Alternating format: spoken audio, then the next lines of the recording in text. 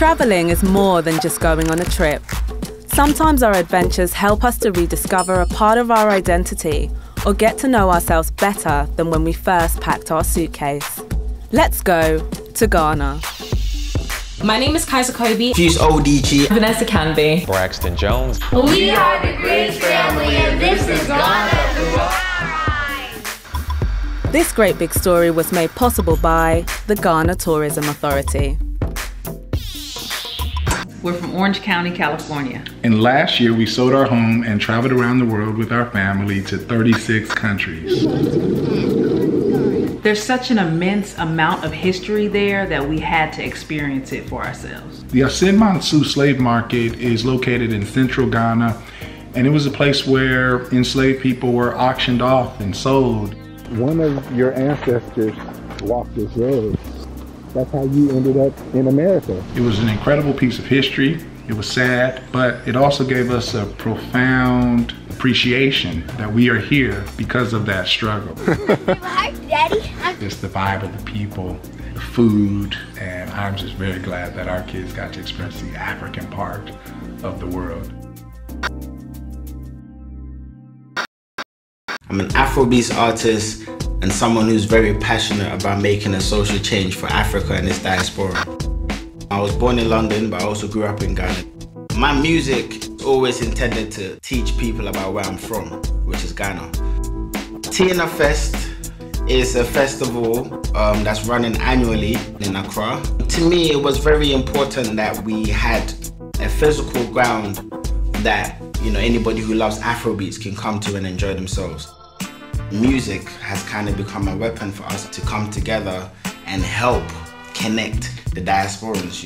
Ghana has the purest people, the purest vibes, the best food I've had. To me, Ghana's a special country. I was born and raised in Edinburgh in Scotland, but my dad is from Ghana. I've been going since I was 3, so going there literally just feels like going home. So here we are at Black Star Square, and this represents the independence of Ghana. If you're there to go and get back to your roots, it's great for that, but it's also great for just like kicking back and relaxing. I have found my ultimate favorite hotel in the whole entire world in Ghana, and it's called Blue Moon, and it's in Axim, which is about 6.5 hours away from Accra. My favorite gallery in Ghana is Gallery 1957, and I love that space there. Ghana is so special in so many ways. The place is just so vibrant. I was born and raised in Maryland, and I've been living in Thailand for the past 10 months. I decided to go to Ghana because as an African American, what I do know is many Africans who were forced into slavery actually came from this part of the continent. Elmina Slave Dungeon is a very sobering experience, and it's an experience that anyone from the diaspora should go and feel for themselves. We also got a chance to visit Willie Waterfall. Willie Waterfall is the tallest waterfall in Ghana. We spent time in the Accra metropolitan area. It had its own interesting vibe and culture. The biggest highlight in Ghana was its people. They were warm and hospitable. I would suggest anyone, whether you're from the diaspora or not, to go experience for yourself. Hey, I'm Kaiser Coby and I'm a YouTuber and blogger. I'm Ghanaian and German. I live in the UK.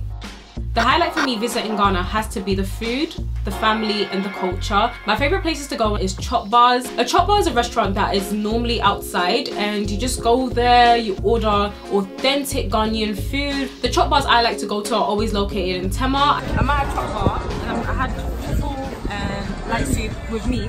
Wait, sit on my phone. The beach I love to visit when I'm in Ghana is Labadi Beach because it's just so local and it's so nice over there. The ocean is so beautiful and blue. Majority of my family are from Ghana. It's just such a big part of me. It's something I can't wait to experience with my children. It's just such an amazing country and I'm so happy to be from there. It's important to travel in general just to expand your mind, expand your thoughts, and be inspired. It's just such an amazing thing to be able to just go to different countries, experience different people's culture. Travel is important because it gives an individual a chance to experience the world from a different perspective. You get to meet new people You get to learn about life. Sometimes you even find yourself. It just widens your horizons, widens your mind and your knowledge, but also seeing how other people live and do things means that you can learn from them.